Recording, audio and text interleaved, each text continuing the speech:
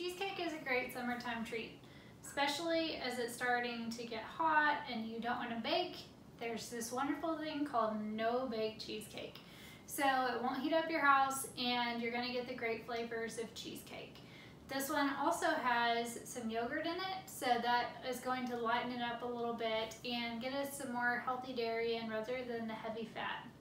Also going to be using the Neufchâtel reduced fat kind of cream cheese, and that's going to also save us some calories too. So it's going to turn out really nice and tasty, and it has a nice and pretty 4th of July color theme. So it'll be lots of fun. We'll go ahead and get started. Our no-bake cheesecake is going to have a graham cracker crust. So to do that, we're going to take 1½ sleeves, or about 7 ounces of graham crackers.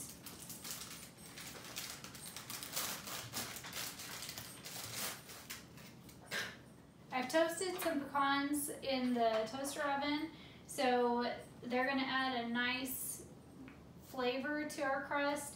This is about ½ a cup. I'm just going to add those to the food processor. And a 1/4 teaspoon of salt.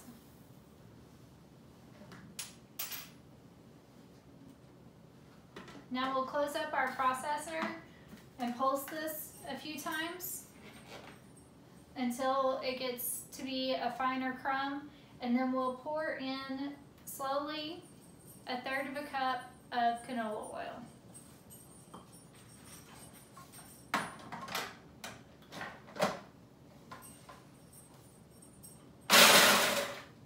This looks pretty fine, so we'll start adding in our oil.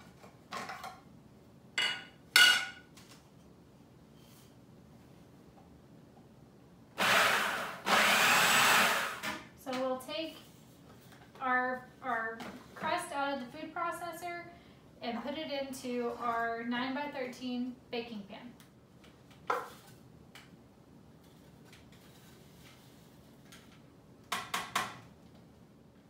And we'll set our food processor to the side because we'll be using it again for our filling.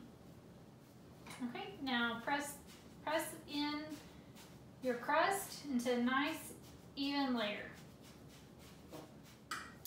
Okay, our crust is in, looks good. We'll move on to our cheesecake filling. At this point, if you wanted to, you could go ahead and clean out your food processor bowl. It's really relatively clean, so I'm just going to move on to the next step. It's 2 8-ounce bars of cream cheese, or Neufchâtel, 2 cups of Greek yogurt,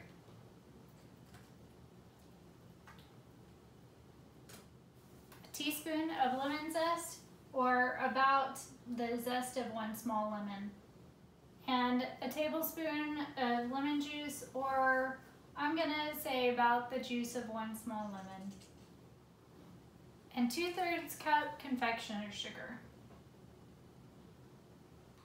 And now we'll pulse to combine.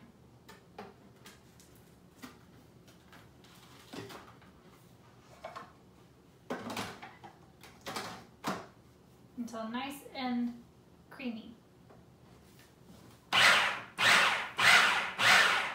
Now that this is all nice and combined, we will spread it out on our crust.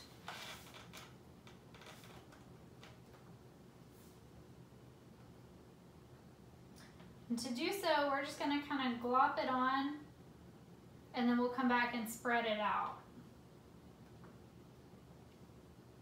Okay, now that this is on here, we're just going to gently spread it out so that we don't disturb our graham cracker crust,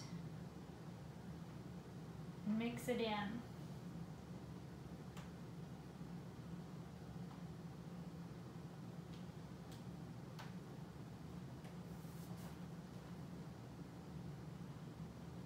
And then we'll put this in the fridge for a couple hours, and then we can add some fruit and serve it.